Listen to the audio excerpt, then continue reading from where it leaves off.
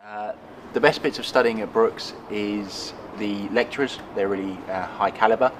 The facilities we have around us, the machining facilities are great. We have the engine dynos, which are really useful to learn with, and also the computer facilities we have. We have 400 computers which are readily available with millions of pounds worth of software on, which is what is used in industry, in Formula One, and in engineering as a whole. And it's really good to get a base, to have that base understanding of that software from day one.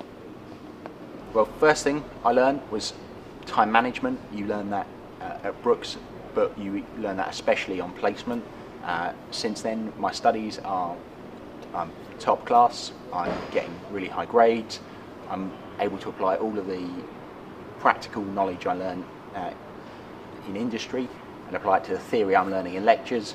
I've got a grounding. I can understand where all the theory is coming from and what it could be applied to in real life, and that is really helping my grades and really helping drive me forward as a student. I want to go back into industry with an even better grade and even better achievement.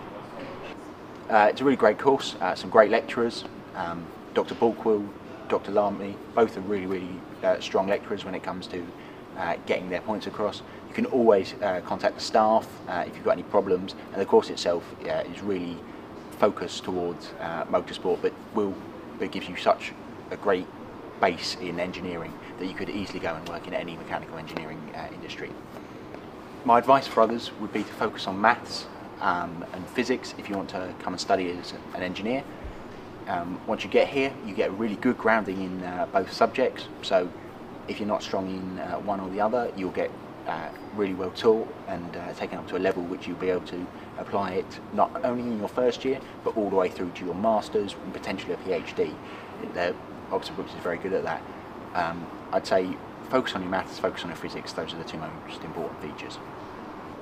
My aim is to be part of a Formula One team, to hopefully travel around the world as part of the travelling team, as either a race engineer or a project engineer, hopefully with one of the teams such as Mercedes or Renault, or two teams I've worked with in the past.